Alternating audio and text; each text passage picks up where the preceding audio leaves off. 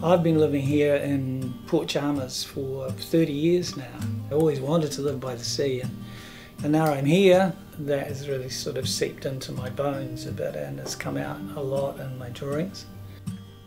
For me, drawing is really discovering the character on the page. At a certain stage they start telling you what they want to be. They take on a life of their own. You just have to keep drawing them until that happens. Over the years I've done lots of books, written lots of stories, done lots of illustrations for them.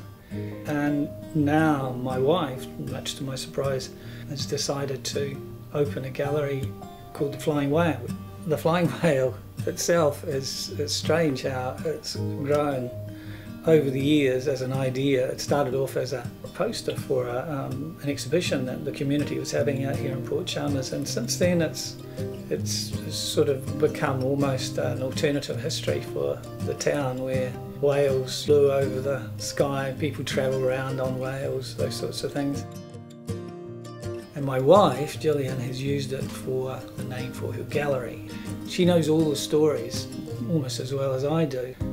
And I think that makes the whole thing pretty special, really. She's probably made things that would appeal to just about everybody. There are prints, there are cards, there's original artwork, of course.